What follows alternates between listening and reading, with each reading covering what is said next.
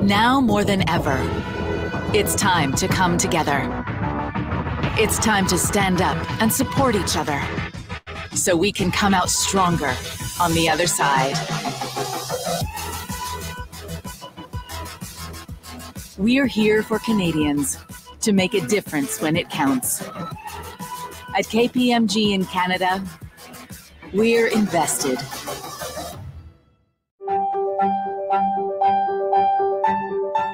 I'm Marie Foley, a representative of the Board of Directors for the Canadian Council for Public-Private Partnerships.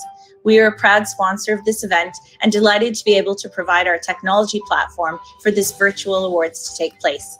The Canadian Council for Public-Private Partnerships is a proud supporter of the Women's Infrastructure Network and more broadly of diversity and inclusion within the infrastructure community. Congratulations to all today's nominees. Welcome to the 7th Annual Women's Infrastructure Network Awards. We have had 7 incredible years celebrating the success and achievements of over 300 Canadian women nominated for the WIN Awards. These women who represent all disciplines of infrastructure, who have played pivotal roles in the planning, development, and operations of infrastructure projects in Canada.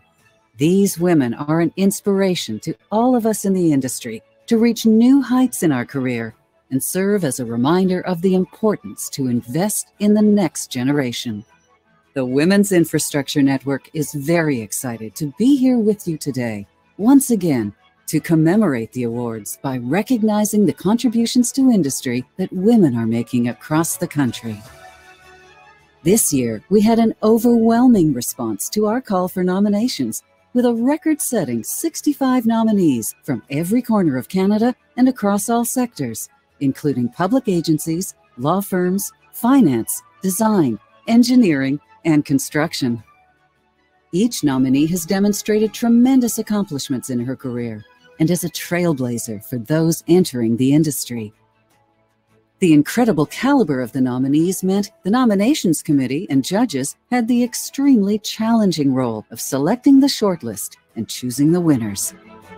With your commitment and the support from our industry sponsors, the WIN Awards program has been able to do more than acknowledge the achievements of women within infrastructure. The financial support combined with dedicated volunteers have allowed WIN to establish the We Win program, a program that provides training, development, and mentorship of young women in infrastructure. We look forward to seeing these future leaders as WIN Awards recipients of tomorrow. The growth of WIN and the talent of nominees is a testament to the progress we are making towards achieving diversity in infrastructure. At WIN, we are committed to facilitating connections, exchanging ideas, and helping shape the infrastructure sector to reflect our values of equity, inclusion, and diversity. While we are honoring the winners today, the WIN Award celebrates each one of you who is working to make the infrastructure industry in Canada more inclusive for all. You are all winners. Congratulations to all of you.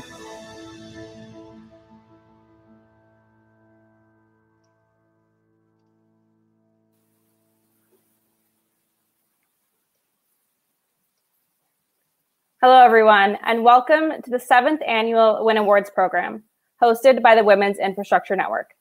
As your MCs for the awards, I am Leslie Griffiths, and this is Amy Kesnikis, and we are co-chairs for the WIN Awards program. We want to start off by saying thank you to C2P3 for providing their Crowdcast platform to allow us to host our event virtually and safely from coast to coast. The awards allows us to recognize the strides being made to increase the representation of women within the infrastructure sector. All of the women nominated this year are mentors, change makers, and pushing the status quo. They are helping pave the way for future leaders.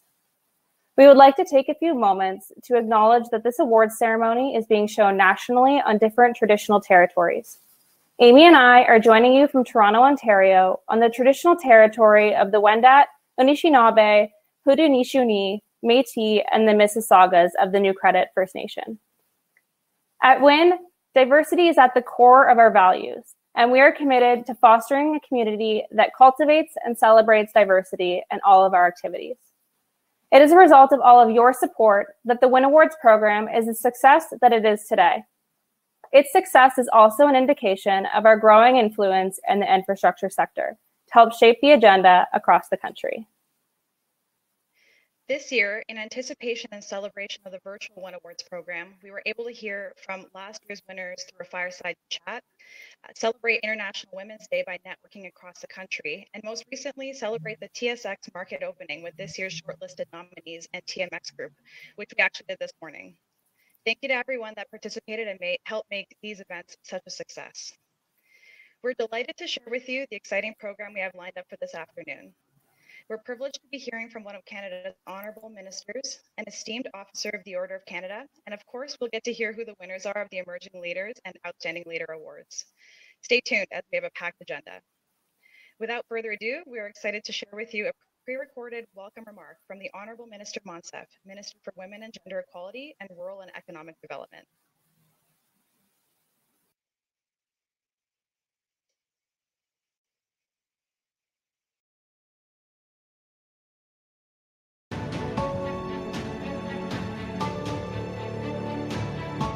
Hello everyone, bonjour, anin, salam alaikum. I wish I could be there with you. I wish we could meet in person, but I'm grateful to be able to join you from my basement in Peterborough, Ontario, on Mississauga and Anishinaabe territory. And I appreciate the opportunity to personally congratulate, on behalf of the Prime Minister and the Government of Canada, the incredible nominees for this year's Women's Infrastructure Network Awards. I've been reading your bios. You are incredible women. You are important role models for our sons and daughters and children watching, and you are building our communities up. We thank you. Our government got elected back in 2015 with a bold promise and a 12-year plan with $180 billion added to it to build up Canada with a historic infrastructure program. And more than ever, we need to continue to invest and support physical infrastructure, whether they're roads and bridges, water and wastewater facilities, housing. We need these physical infrastructure and the community spaces that bring us together, hopefully safely soon. We need also digital infrastructure. High-speed internet has become that much more important. It was already an essential service before COVID, but we've added urgency, and historic investments through the Universal Broadband Fund are going to connect every single Canadian to high-speed internet and address the cell gaps that exist. And we're going to be counting on you for that work. But there is also social infrastructure, childcare, for example, along with the care economy, that are going to help us get out of this she-cession. And I know that to the women, to the moms, to the caregivers who are also working and leading, that you've had a really tough time this past year. And you've heard Chrystia Freeland talk about universal early learning and childcare and care workers, including those in our long-term care homes. So celebrate, keep up the great work, and remember, there's a budget being tabled in the House of Commons on April 19th. It'll be the first time that a woman tables a federal budget in Parliament. So tune in, and I do look forward to hearing how the celebrations go and the opportunity to connect with you again.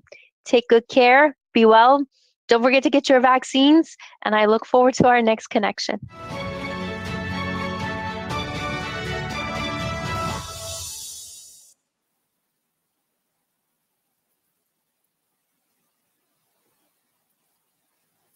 A big thank you to Minister Monsef for the warm message and welcome remarks. Next, we are pleased to be joined today by Margaret Catley-Carlson, who will be providing our keynote address. Margaret is a Canadian civil servant whose distinguished career with the Canadian government and a multitude of global organizations like UNICEF, the United Nations, and the World Economic Forum has for more than 5 decades enhanced Canada's contribution to international development, particularly as it relates to the protection and distribution of water supplies around the world. Margaret was made an Officer of the Order of Canada in 2002 for her outstanding work in public service. She has received honorary degrees from 10 universities and was awarded the Queen Elizabeth II Diamond Jubilee Medal in 2012. Please help me in welcoming Margaret. Margaret, over to you. Thank you very much, and thank you for the invitation. Merci m'avoir invité d'être avec vous, parmi vous cet après-midi. I'm delighted to be here. It's great fun to see the pictures of all the infrastructure work that's going on and that your members are associated with. And it's awe-inspiring to hear the different fields that women are in now in infrastructure. You will probably have figured out very quickly, since in Leslie's kind introduction, she certainly didn't mention a hydrologist, an agronomist, an agriculturalist, any of the ISTs that usually go into water expertise and people that become water experts. This is indeed true. My field has been as a public servant, as a diplomat, both, as Leslie said, in Canada and abroad. And my career in water started when 3 engineers said they wanted to take me out for a free lunch. And I said, well, I know that you know that I know that you know that I know that there's no such thing as a free lunch. And they said, well, enjoy lunch and then we'll talk. So after lunch, they said, we want you to become the global chair of the Water Supply and Sanitation Collaborative Council. And I said, oh my goodness, that's a name that could only be conjured up by an engineer. It's not memorable, it's comprehensive. And it certainly wouldn't get anybody coming and knocking on your door and saying, I can't wait to find out what you do. And they said, yes, that's the problem.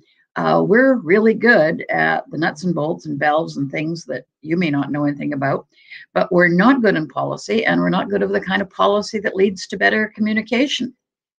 And I said, well, yeah, I think I could probably try and do that. And then I'd get to learn at the same time what it is that you're doing in the utilities. I didn't even know that that was where they all worked, was utilities. But that was the beginning of something more than 25 years ago that led to a very happy relationship between my policy knowledge and the tremendous knowledge that these experts had. The two of them worked quite well. Policy was what I needed as a public servant to be able, and as a diplomat and as an international diplomat, to be able to say, well, why isn't this working? Why aren't people taking these good recommendations? What is the factor? Is it finance? Is it legal problems? What is it? Because policy people, like engineers, go at problems from a different angle of vision. So that was how I got into being involved with Davos, with a number of organizations which are listed in the CV, but mostly they gave me the great pleasure of working with people who were working in the water field. So today I thought that I would like to give you an idea of the picture of what's happening with global water. Some of you may wish to extend your career into international field. I'd like you all to at least know a little bit about it. And this may give you an idea of how your expertise would be very useful in solving some of the global problems in this area. So could I have the next slide, please? I'm going to show you some pictures. And what I'd like you to absorb is the picture, not the numbers. The picture basically says we're a watery planet. 97.5% of the planet is water. But then it shows you in the drop coming down from that only 2.5% of all that water is fresh water. And then if you go down to the next drop, it says, by the way, that fresh water is all encapsulated in glaciers, groundwater, ground and permafrost. And then it says under that the available fresh water, the kind we think of and the kind we work with in lakes and rivers, is really a very small percentage even of that percentage. So the first thing to start with when you look at water is, well, you know, don't we have an awful lot of water around the world? Well, the answer is yes, but also no, and you'll see why. Move over to the other side of that graph, and what that is showing you is that it's answering the question, what do we use this water for? And 70% of it is used for growing the food that we all eat. So we can't go around blaming other people. We all eat the food. We've added an enormous number of people to the planet. And so therefore the demand there goes up and up and up. So that's basically just for you to remember. Clearly, we have a lot of water in the form of salt water, but the desalination involved there takes energy, and so far helps to, or at least adds to the air pollution that causes our climate difficulties. Next slide. So here's another picture. And again, all I want you to do is remember the contrast between these two pictures, not what's written up there. This is a pictorial representation going from 1990 to probably about 2030. And it's the red, you can tell without knowing at all that the uncomfortable places to live are red and yellow and orange, and the comfortable places up in the upper left-hand corner are the blue places represented in blue. And these are the ones that in 1990 had relatively little or infrequent water stress. And you can see that a good part of the world was in that fortunate position. But there were definitely warning signs, even at that time, in the Middle East and moving over to Asia. Now go down to the bottom, the globe at the bottom, down to the right. Look at the difference. There's no more nice dark blue comfortable place. Every place in the world is having some instance of water stress, which means the unavailability of water at the time that people would like to be using it, or for the purposes that it's been traditionally used. And not only that, there's an awful lot of yellow in the globe, which says more than occasional water stress, and there's an awful lot of red, not just in Africa and Asia. Look over at North America, and you'll see that water stress extends, and not just in the United States, but also up into Canada. So the world has greatly changed in 30 years. And that stress factor, of course, makes huge demands for more infrastructure to help facilitate and the use of the water that we have. So those are the pictures I wanted you to remember, the great change. Why is that happening? Next slide.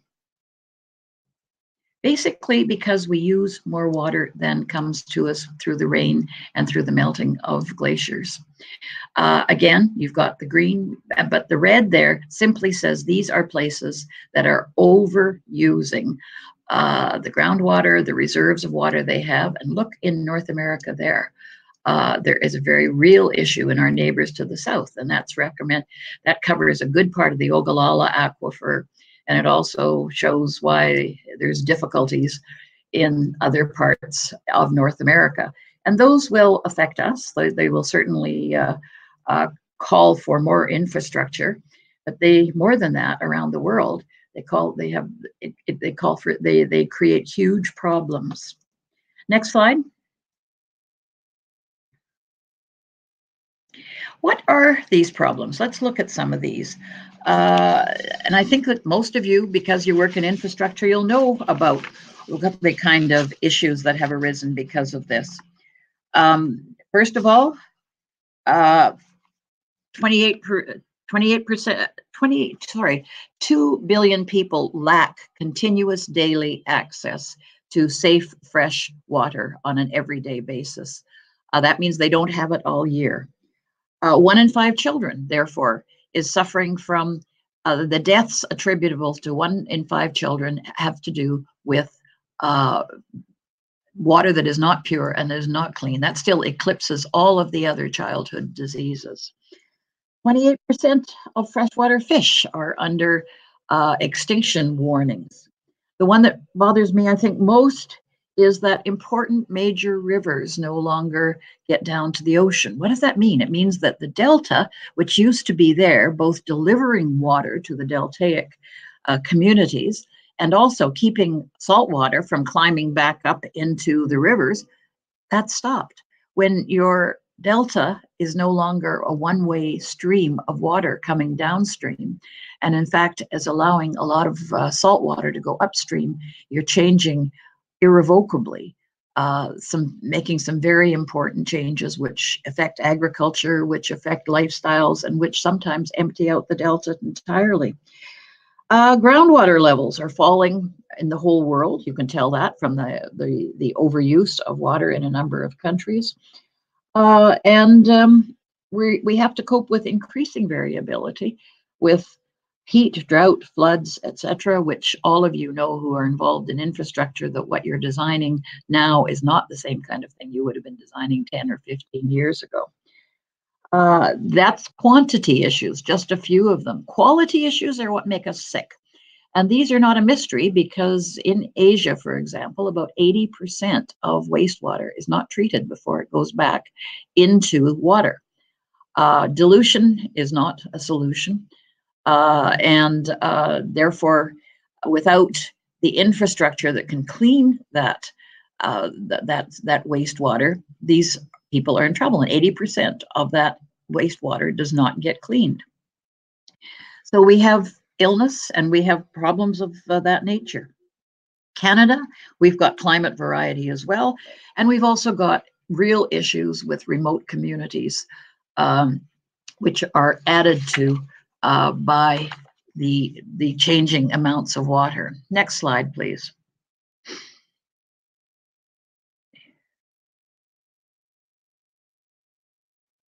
If you're wondering whether you're going to keep on being employed in water infrastructure, the answer is yes, absolutely. If you look at the last two bars in this slide over on the right-hand side, you will see that the demand for water is going up and up and up. World water demand is going to grow by 55%. We don't have that much water, so that is going to mean more digging, more cleaning, more desalination, all of those things simply to try and meet part of that demand. When I was just starting school, the global population was about 3 billion. It's now from 9 going to 10. So therefore the food, remember, 70% is used for food. Just the food demands alone are creating a huge demand for infrastructure and for getting the water to the food production and to all of the other uses for for water. Next slide. Whose fault is this?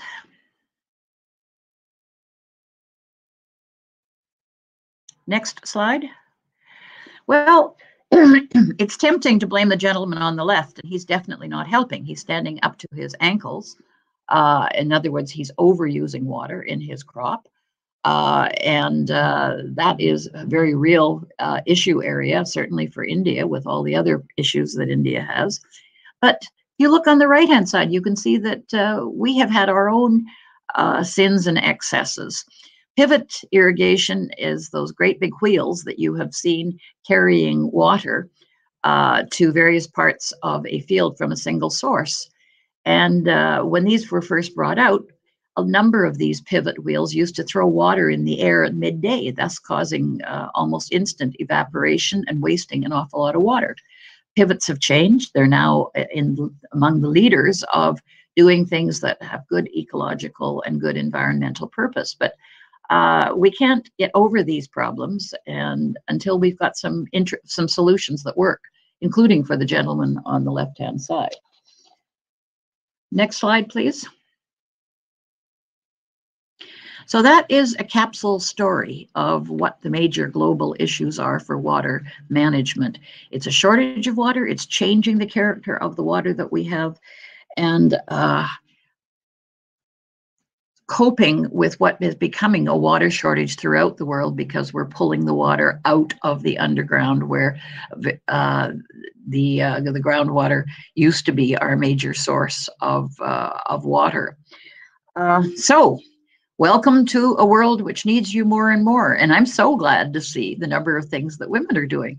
When I first started traveling around the world with various water companies and organizations, I very rarely met women engineers except in the sewage and sanitation field. but hardly ever any in the accountancy, the legal, doing the important work of making sure that the upkeep and the maintenance was done. I hardly ever met women managers or women infrastructure experts in this area. And now this has changed completely. And you've got women construction bosses in water projects and all sorts of really encouraging things. We are going to have to make some changes in the way that we do things. Desalination will probably be used more and more. I hope that we not only reduce the amount of energy it takes to create desalinated water, but also the looking after the brine. At the moment, we're not doing that very well. We just put the brine back in the ocean. And so in an enclosed water space like the Red Sea, the salinity level just goes up, and the coral and the fish and all the rest of it suffer the same. So therefore, we need real attention on desalination. We need new urban designs that will allow us to use water in the urban area and then to take that water away and clean it for reuse. We already do that around the Great Lakes because we have to put 80% of the water back that we take out, and it has to be cleaned when it goes back. So not all of this is new, but it's all getting more important and more urgent. We need to build for water neutral buildings, almost. They're not perfect, but it's certainly better than great wasteful buildings. We need bioengineering for crops. That's a good one because it usually stops people dead, and they say, do you mean bioengineered food? And I say, yes. In the last months, we have been so happy about the bioengineering that has gone into medicines, but we are still very leery about bioengineering associated with foods. Maybe CRISPR will do something about that, but if we're not going to use massive irrigation systems around the world, we've got to reduce the amount of water that's going to crops. And one of the ways of doing that is to reduce the demand of different crops for water. Wastewater reuse, one of my favorite topics. I gather that in Canada, we're not doing much of that, although I was pleased to learn that on the North Shore that we're going to be producing biogas that will at least produce the energy to run the new plant when it is built. We're doing that across the country. I hope we move into real reuse of the nutrients that are in wastewater, not just for energy, but using the nutrients as nutrients. This is being done in not enough countries, but there's about 90 countries that are now reusing wastewater after treatment. So that's definitely something that the world has to do. Canada, with its water supplies, is probably going to be further down the line in actually doing this. And we need an irrigation revolution.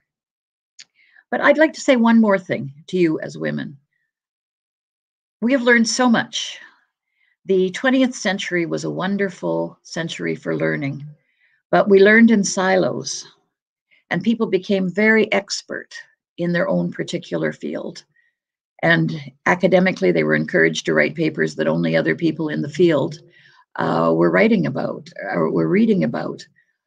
It's time to figure out how to get out of those silos, because we can't just be pursuing one or two goals. We have to be pursuing the social goals and the goals that we need. And women are good at being aware of these and thinking about how these might be done. So I'm not one that has ever agreed that women and men have totally different skills. But in my watching, I think that women can understand when something is siloed and when it needs to start a conversation with another silo very related to the issue. So please go out and knock down a few silos. Thank you for inviting me, and good luck, and congratulations to the winners today, but congratulations to all the nominees. Clearly, you're an amazing group, and I'm glad to be talking to an amazing group. Thank you very much. Thank you. Thank you, Margaret, for sharing your experiences from your impressive career and also sharing your perspectives around the importance of water infrastructure within Canada and globally. You're truly a role model and have definitely helped pave the way for women in the sector, and it was so great to hear from you today. So we've now reached the part of the event we've all been waiting for, where we get to celebrate the contributions of the women in our industry. Today, we formally get to celebrate the women that have been nominated and shortlisted, but I think it's important to note that each and every one of you are making significant and meaningful contributions to our industry day in and day out. I now want to turn it over to Gordana Tukalis, Senior Vice President of Human Resources from ACON, our gold sponsor, to present the Emerging Leader Award. Over to you, Gordana.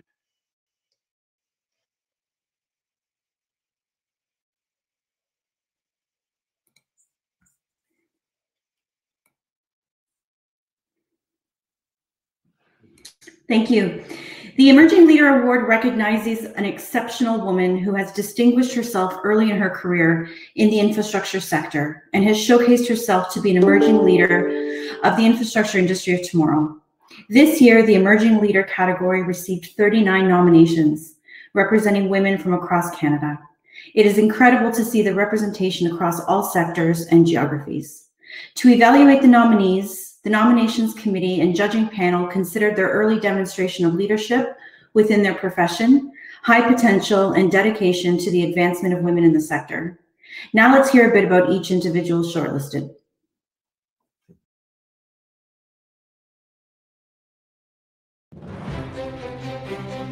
The Emerging Leader Award celebrates an exceptional woman who has distinguished herself early in her career and has demonstrated a pattern of early leadership, achievement, and mentorship, making a significant contribution to the infrastructure sector.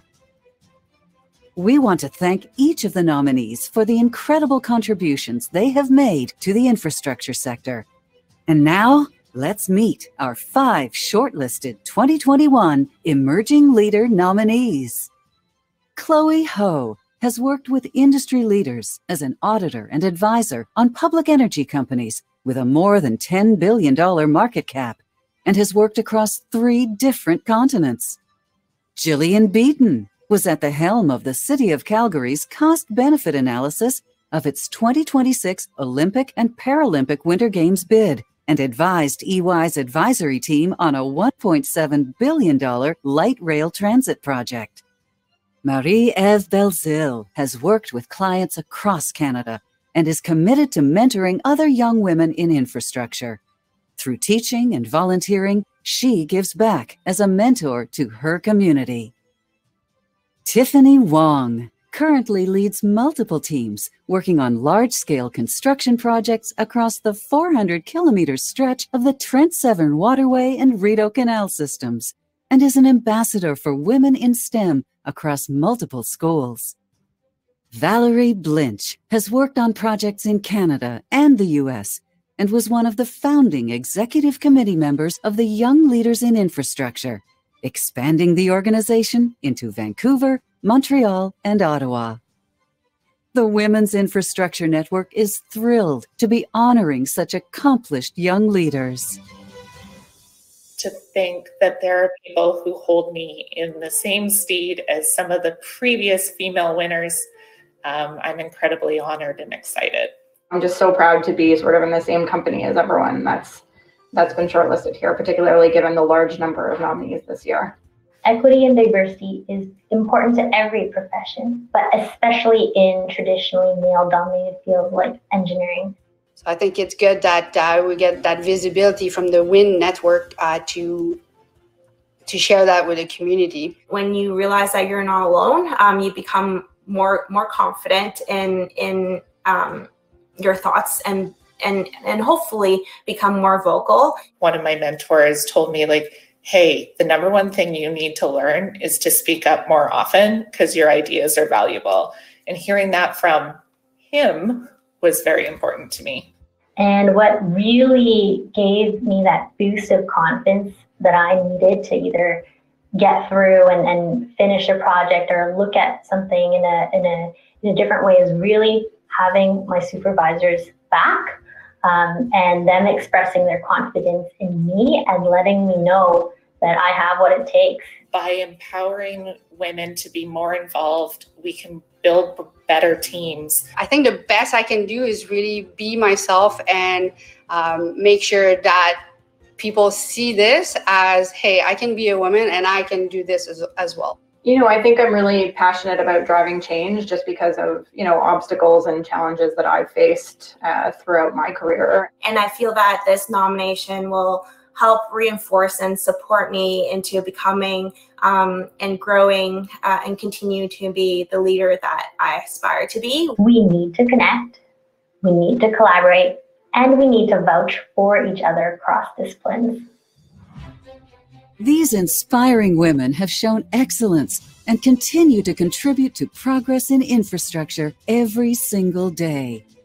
To get this far is an achievement in itself, and we're proud to be honoring such an accomplished group of young leaders.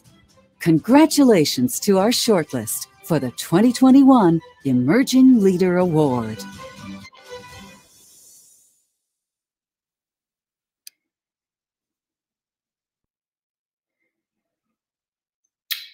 What an extremely talented group of women. Thank you for sharing your stories, and congratulations to all of you. Now let's see who the winner is. The winner of the 7th Annual Women's Infrastructure Network Emerging Leader Award is Marie-Eve Belzile. Congratulations, Marie-Eve. This is a fantastic achievement and demonstrates how impactful your career has been as an engineer and how important your support has been as a mentor and a leader. We invite you on to say a few short words.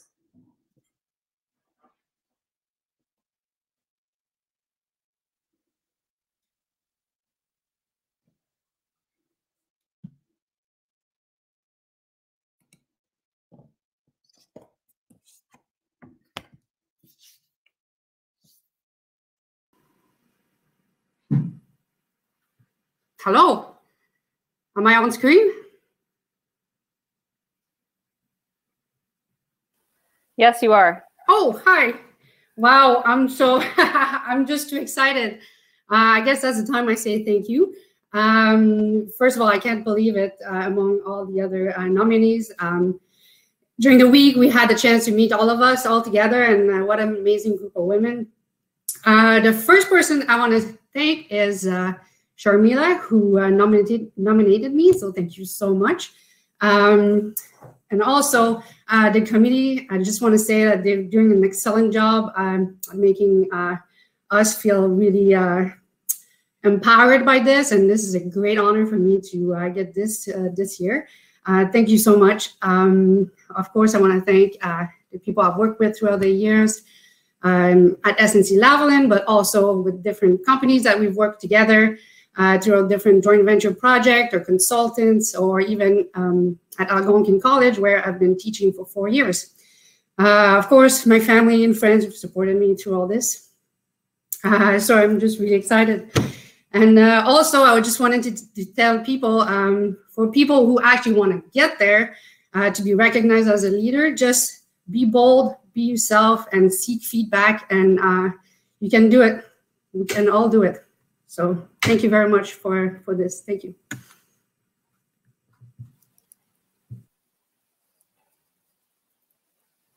Congratulations, Maria. You've really shown what it is to be an emerging leader winner. So you were really an inspiration to all of us. So thanks for sharing those kind words. I now want to turn it over to Christine Remedios, Global Head of Inclusion and Diversity at KPMG, our Platinum sponsor, to present the Outstanding Leader Award.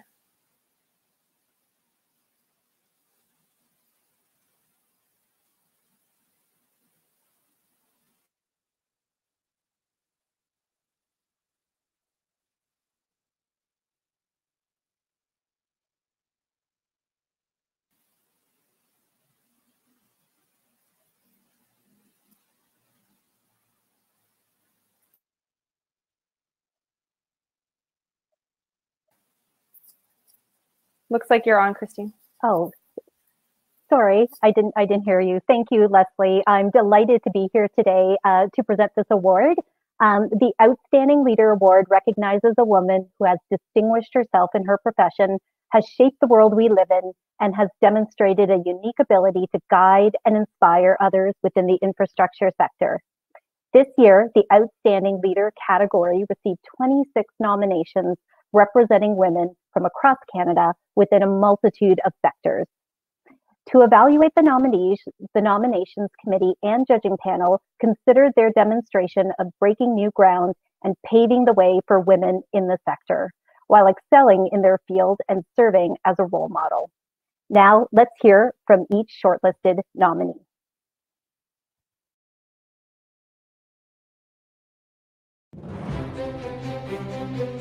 The Outstanding Leader Award is presented to a woman who has distinguished herself in her profession and within the infrastructure sector.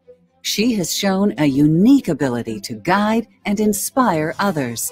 We want to thank each of the nominees for the incredible contributions they have made to the infrastructure sector. And now, let's meet our 6 shortlisted 2021 Outstanding Leader nominees. Cheryl Nelms oversees a portfolio worth more than $6 billion, showing leadership in collaborating with industry, academia, and government in executing complex agreements. Godine Sibé is a trusted legal and strategic advisor to the infrastructure community and was named one of Canada's most powerful women by the Women's Executive Network. Jody Becker sees infrastructure through a legal lens. She is committed to transforming Ellis Don into the most technologically advanced and sustainable construction company in the world.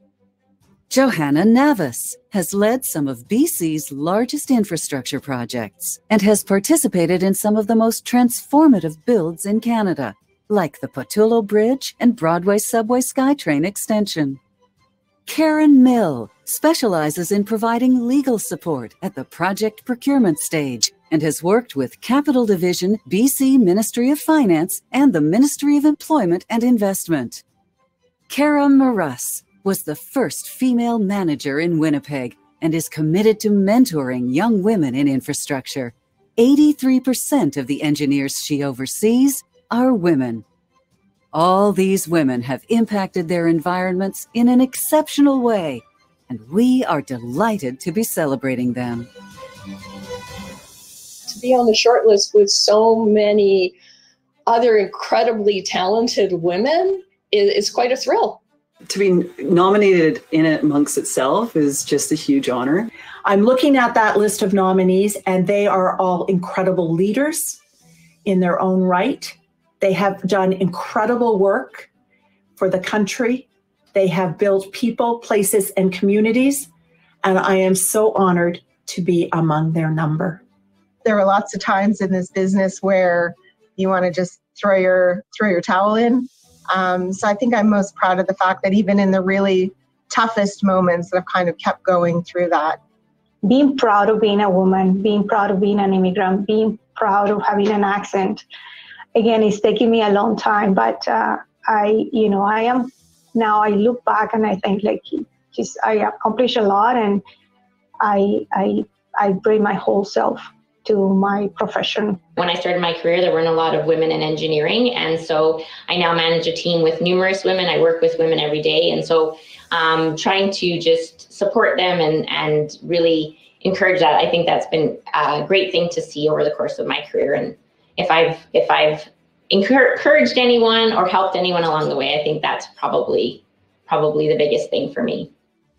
You know, what I'm super proud when I see a team that's put together where it's truly diverse, like culturally, gender spectrum, all aspects. One of the challenges that I think we continue to face are the assumptions that people make about what it takes to be successful in the infrastructure sector.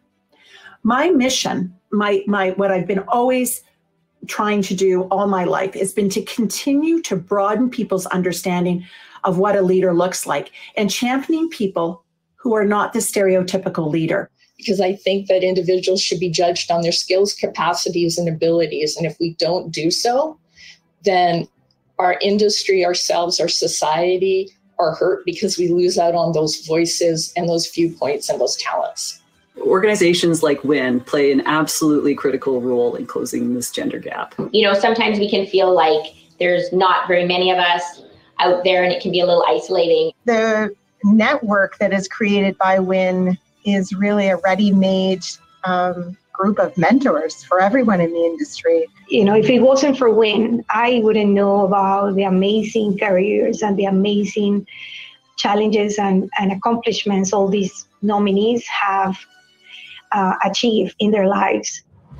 These inspiring women have had truly exceptional careers and continue to contribute to progress in infrastructure every single day. To get this far is an achievement in itself, and we are proud to be honoring such an accomplished group of trailblazers. Congratulations to our shortlist for the 2021 Outstanding Leader Award.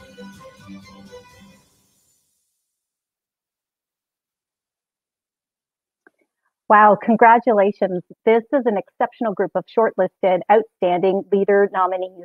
You are truly making a difference to shrink the gender gap.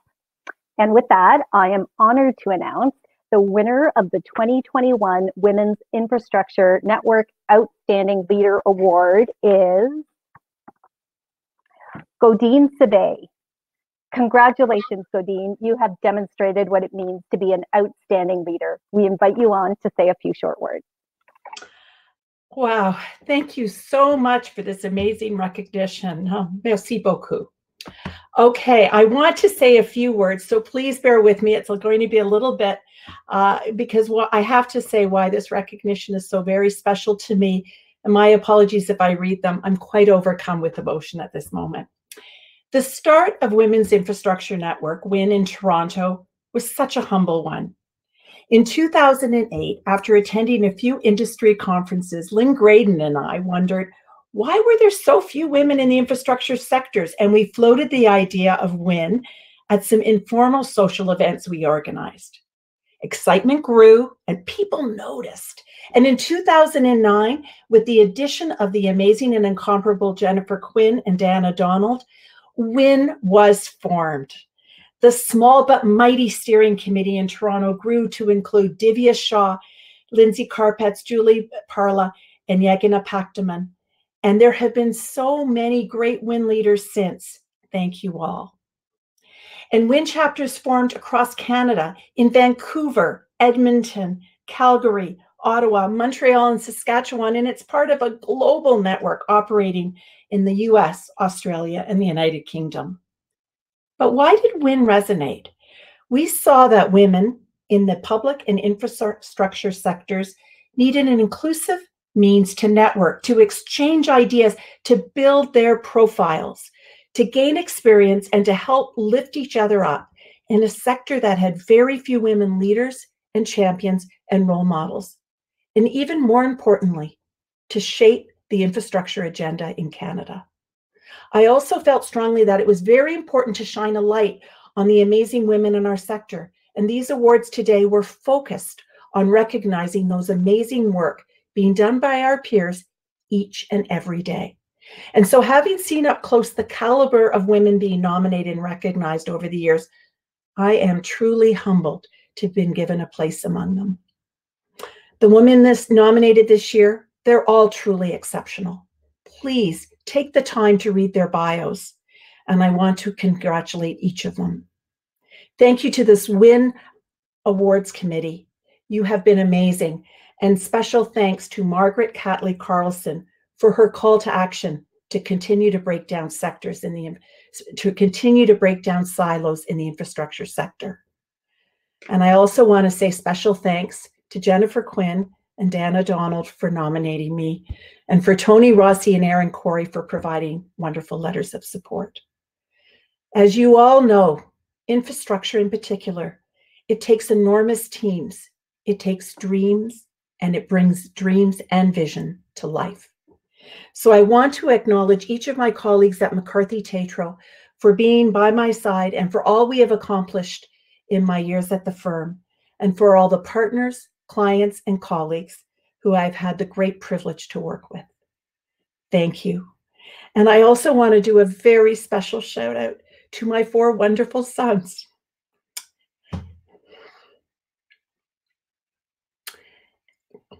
Who have stood by me and been my greatest champions throughout my career. Thank you. And there are so many others. Thank you. I am thinking of you too. With organizations such as WIN, it can be hard to see the progress in the moment.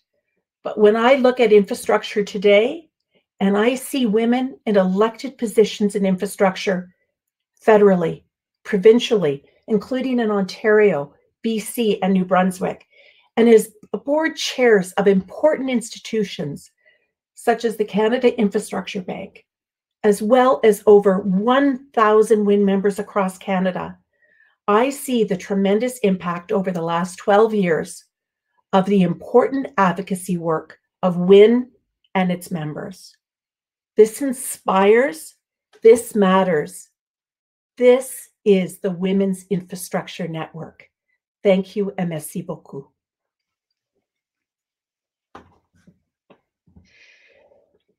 Thank you, Gadine, for your thoughtful and inspiring remarks. And congratulations again on this great achievement. We're so excited for you.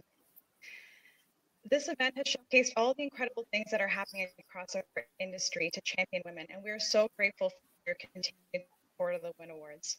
Despite the challenges of networking over the past year, it's so encouraging to see that this community rallied together and put forward the largest group of nominees to date. We look forward to your continued support and nominations of women across our industry from all diverse backgrounds, as it is so important to consider the intersectionality of all aspects of equity, inclusion, and diversity. We would like to once again congratulate all of the nominees across both categories, including our winners, Maryam and Gadine. Both of you will be entitled to direct a financial contribution to an institution or not-for-profit entity to assist women looking to embark on a career in an infrastructure-related field. Past winners have directed scholarships to organizations ranging from post-secondary institutions to science camps right across the country. We also want to take the time to thank our sponsors and volunteers, without whom this event would not be possible. Their generosity helps make programs like the WIN Awards and the We Win program possible. The We Win program is designed to support and enhance the skill sets of women in the infrastructure field, and a new round of We Win mentorship applications are now open. There is a strong need for mentors, so please consider applying, as I have heard firsthand from mentors that it is a mutually rewarding experience. And with that, we want to invite you to watch one final video to close off the WIN Awards. We look forward to seeing everyone again next year.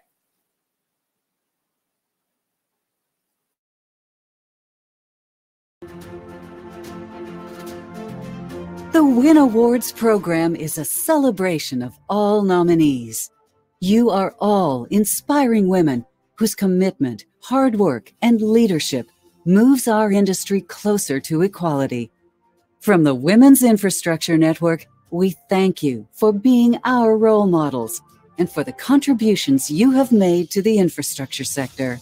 We would once again like to thank all of our members and all the remarkable people at the Women's Infrastructure Network. Thank you to the volunteers who work tirelessly behind the scenes to make the WIN Awards possible.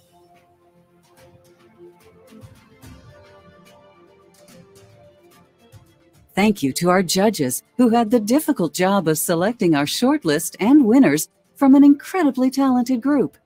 And of course, thank you to our mentors, mentees, steering committees, and supporters. And a special thank you to the generous sponsors. None of this is possible without you. Congratulations again to our Emerging Leader winner, Marie-Eve Belzil, and our Outstanding Leader winner, Godine Sebe. To be selected from groups of nominees containing such stellar candidates from across the country is a remarkable achievement, and we congratulate both of you. The Women's Infrastructure Network has come a long way with all of your support. At WIN, we are committed to growing our influence through networking, training, advocacy, mentoring, and community involvement. We look forward to seeing all of you at future WIN Awards events and local WIN events. And once again, congratulations to all.